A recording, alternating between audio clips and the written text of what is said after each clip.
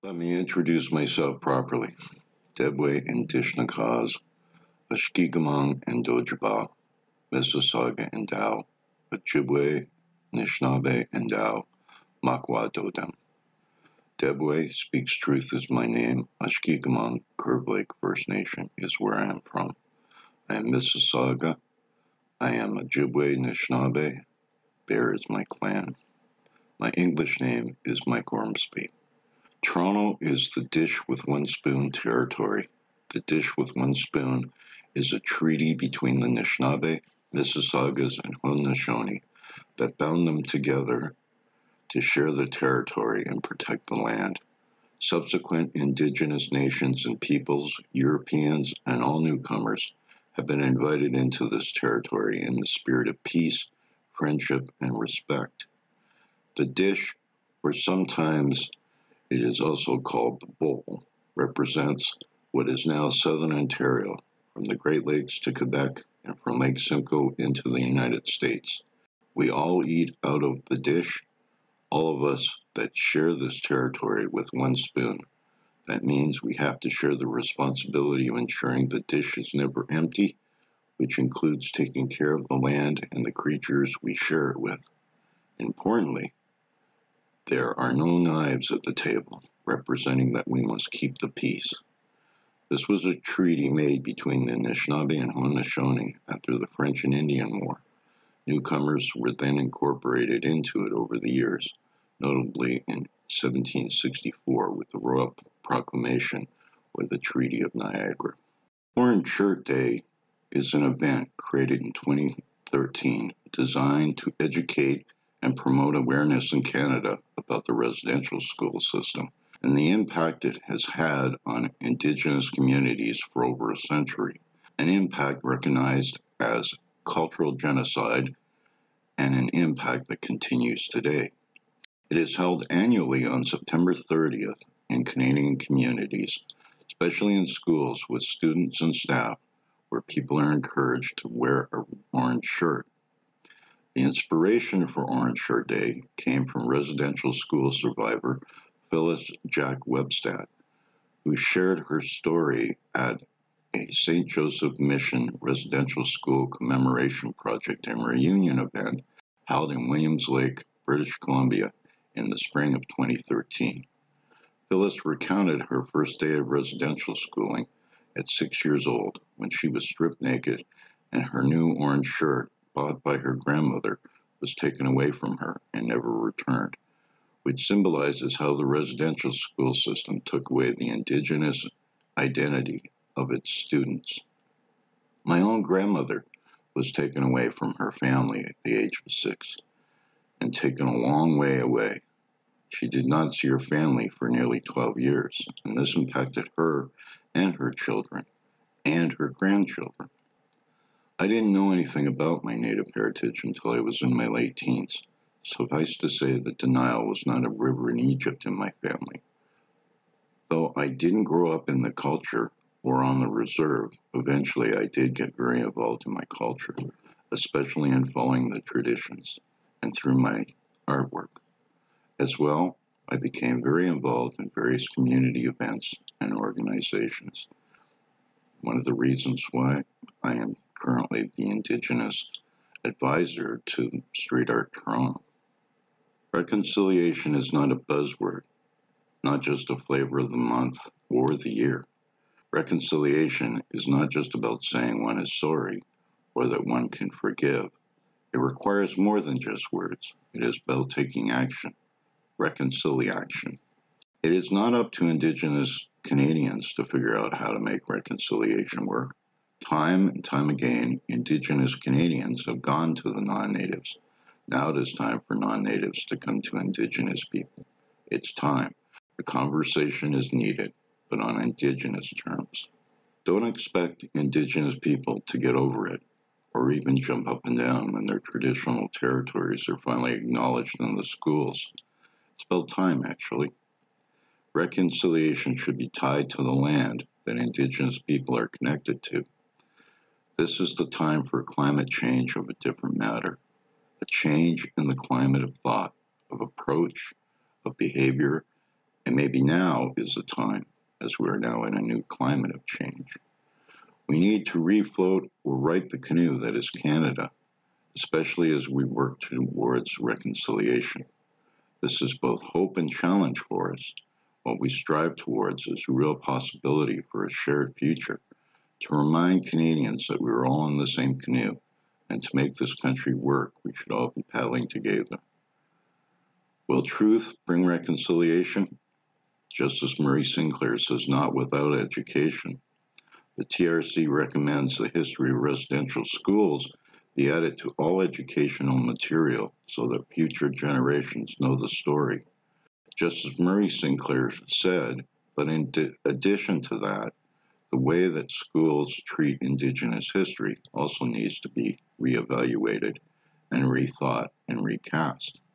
The beginning of history for Canadian students generally begins with the arrival of the Europeans.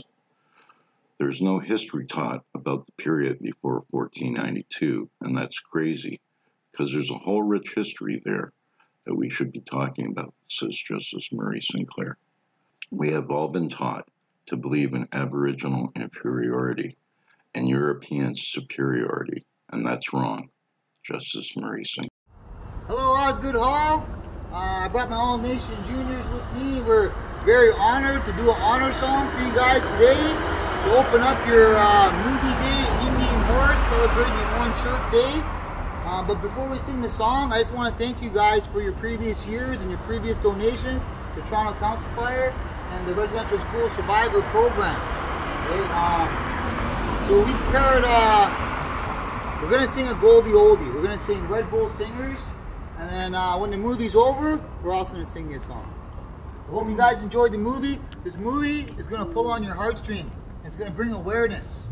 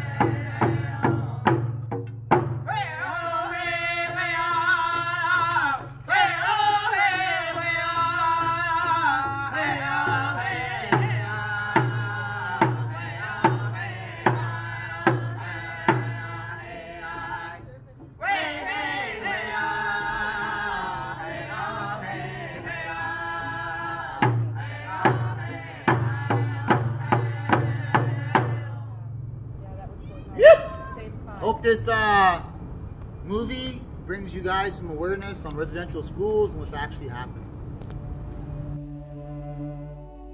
Welcome everyone to the Street Art Toronto Scarlett Road concrete barrier mural site. We are literally standing in a field of 473 concrete cycle track art barriers. Toronto is home to some of the best street, mural, and graffiti artists and art in the world. These artists and their artworks have transformed Toronto's public streets, laneways, parks, and even cycle tracks into a citywide, year-round art gallery. And it really does take a village to make projects of this size and complexity come to fruition. My name is Carolyn Taylor, and I'm here with my Street Art Toronto colleague Michael Hutchinson and others who are going to share with you a little bit about the complex process of transforming these important pieces of infrastructure into a celebration of diversity, inclusion, and knowledge sharing across communities, as well as a vibrant and uplifting highlight of residents' daily commute. Michael? Street Art Toronto, also known as START, is an initiative of the City of Toronto Transportation Services Division and is a suite of innovative programs that showcase, celebrate, and support street, mural, and graffiti artists throughout Toronto. START is a small but mighty team that includes Carolyn and myself, along with Catherine Campbell, Jason Campbell, and our manager Randy McLean. START programs and projects are rooted in a set of values that demonstrate the positive and powerful impacts of diversity and inclusion, foster community engagement and civic pride, add color and vitality to neighborhoods, encourage active transportation, showcase Toronto's artists and contribute to their skills development, mentor emerging talent, and create opportunities for positive engagement amongst residents, business owners and operators, artists, and arts organizations. Here to tell you more about the complex process of creating art on mobile infrastructure is the 2020 Street Art Toronto Cycle Track Curator, Cindy Scaife. Cindy, over to you. I'm Cindy Scaife, and along with Natalie Verby, we are co-curating this project for the City of Toronto and Street Art Toronto. This is the Scarlett Road Cycle Track Barrier Mural Project. We have 473 barriers, custom designed concrete barriers, and we have just hit 141 artists that are creating murals for the barriers. I paint under the name Dude Man. Got approached to paint on some of the street barriers and some of the street art projects. Show up and do a good job. Make it a good experience for the people, for yourself, for the people who view it, for the people who are putting it on. It's a great opportunity. This project has grown. Our first project was a pilot project on Lakeshore, and we had 114 barriers, and I think around 30 artists worked on that. So that was an interesting process, and we've learned a lot since then. Hi, my name is Gosha. I'm an artist, and I've done a lot of work for Street Art Toronto. One of the projects that is very interesting that we're working on right now is the bicycle barriers. The first time I participated in this project was for the Lakeshore bike barriers. Those ones were not done in a yard, they were done on the street, which was a little bit difficult. Whereas now they've moved everything to this yard, which is safe, and it's great to work here. You also actually get to see a lot of the artists a little bit more instead of being so spread out. Earlier this year, I was asked if I wanted to head up the prep crew. And I'm just like, absolutely, I'll head this up, we will get you a great product. That's what I was after. The devised plan was, everything gets rinsed as it's wet. 2 guys, 2 employees with phosphoric acid to etch the concrete. Then you got 3 people with scrub brushes to grind that in. After that, every single one has to be pressure washed to remove every bit of residue, otherwise you're painting on dust. Your paint's gonna stick to the dust, not the substrate we're going for. And they're dried, then the crew gets on there and primes it with a special concrete primer for freshly etched and rinsed concrete. Now we're on the other end of things. Finished artwork, give them a nice rinse, let that dry, and then do the anti-graffiti top coating. It's been a smooth machine, it's going down really well. Good experience, good people. So this is our third project and by far our largest project. And it's just getting better and better each time we undertake this new form of public art. We also are fortunate to have several Indigenous artists with us on this project, and we're excited to be able to highlight Orange Shirt Day. As with all of our artists, we've given them a prompt in a theme, and then we've given them the opportunity to approach that theme in whatever way feels best and works best with their artistic vision and style. So with our Indigenous artists, they've all approached it with a lens that they look through of an Indigenous voice. So we're excited to have them on the project and highlight their particular visions and backgrounds. My name is Q-Rock. I'm a b-boy, graffiti artist, and I also paint murals. I work with Street Art Toronto. I'm Anishinaabe from Nipissing First Nations. And this project, for the Barriers project that I'm doing right now, I've included like my Anishinaabe approaches to circular thinking and past, present, future teachings. The barriers I asked to do were about fossils. My name is Danny Coughlin. My Indigenous ancestry is very distant and it's small. Even though I'm not 100% Indigenous, I'm learning how to be Indigenous in spirit. And I'm on a new journey of unlearning and relearning who I am and remembering who I am. And in that process, decolonizing my mind, my body, my spirit, my heart. And it's quite an experience. We don't have a written language.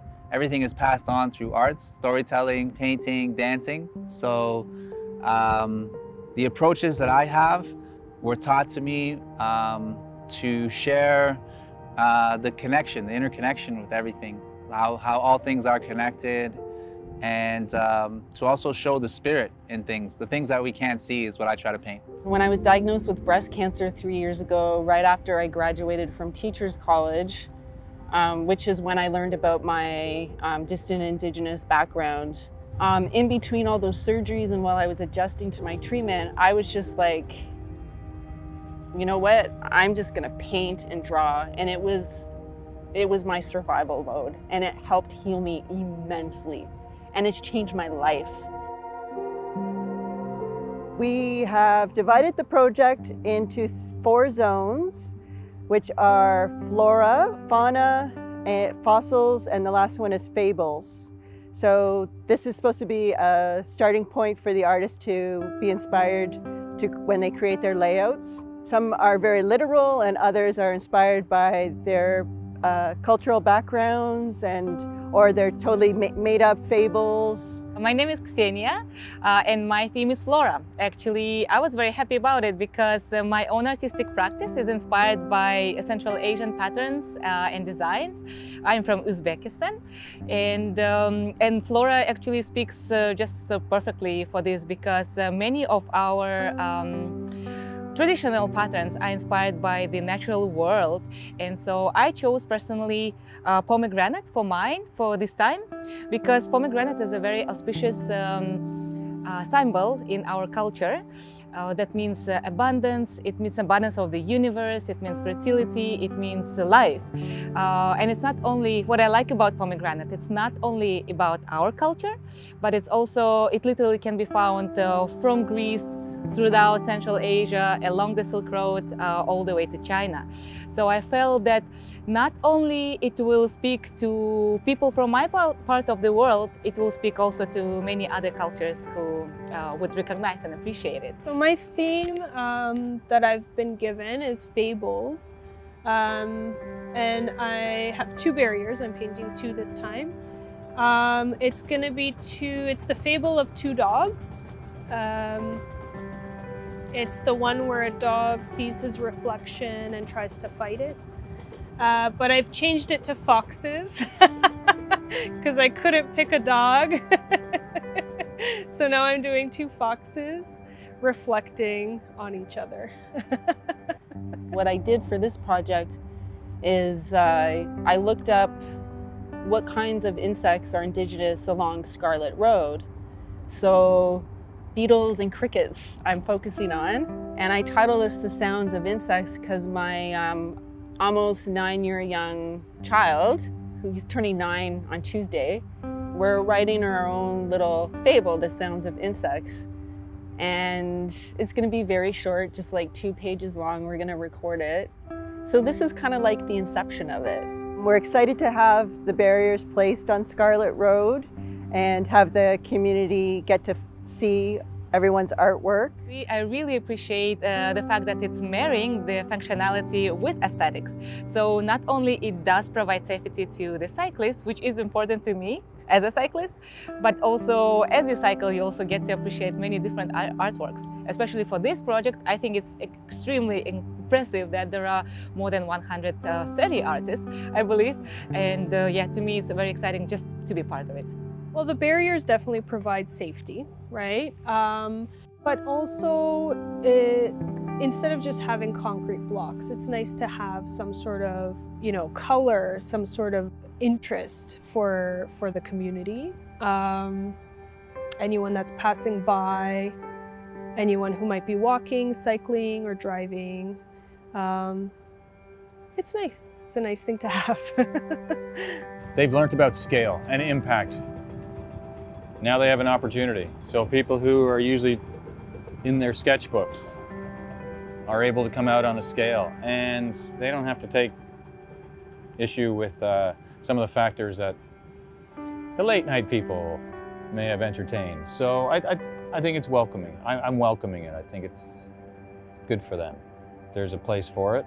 With this project in particular, because it's so large, I envision that the community will be able to visit it often, and their favorite barriers will change over time because there's such a variety. So it's almost like having an outdoor art gallery.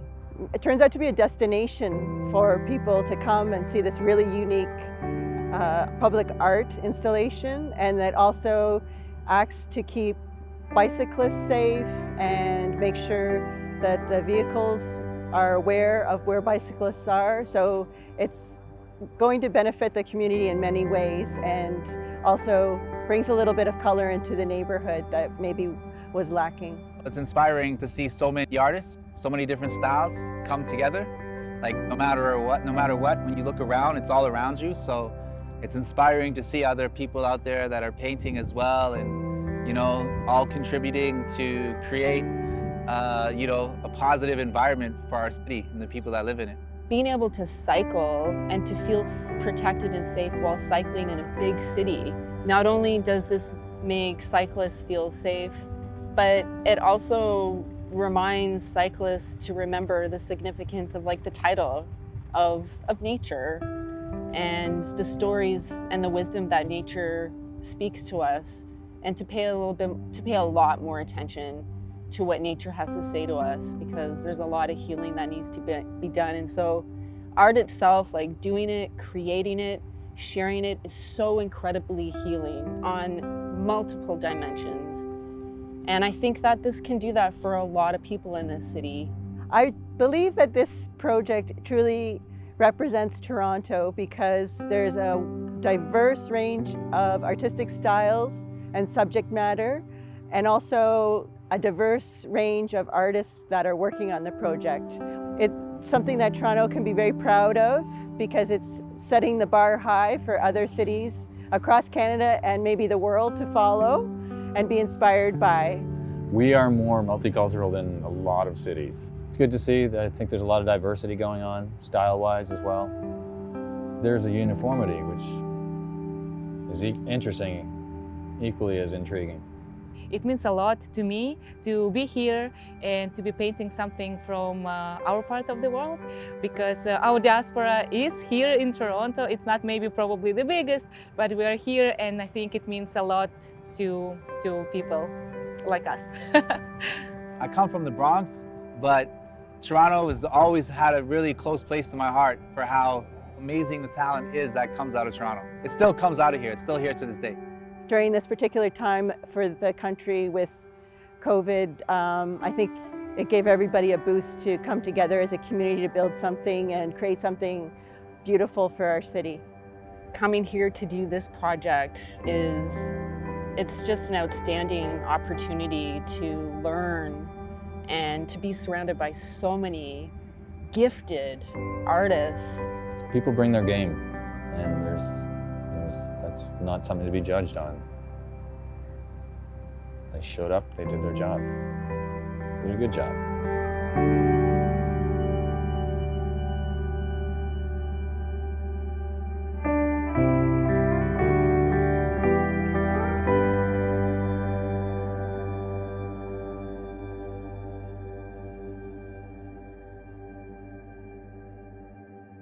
Our young people are taking that culture back that they tried to take away.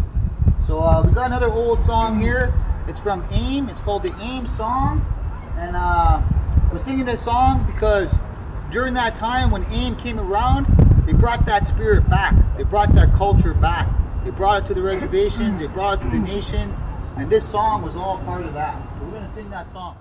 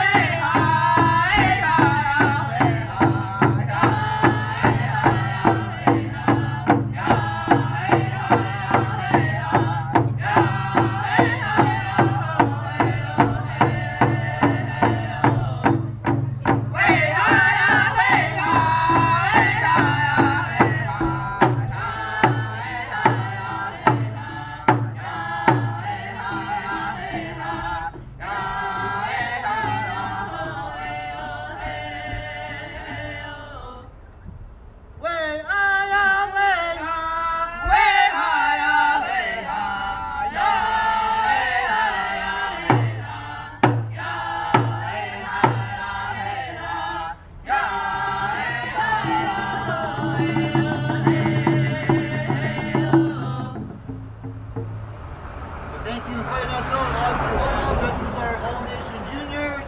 Dakota, Kaylin, Joey, Danny, Kiki, and Sage, and myself, Kevin Myron. Have a good day, you guys.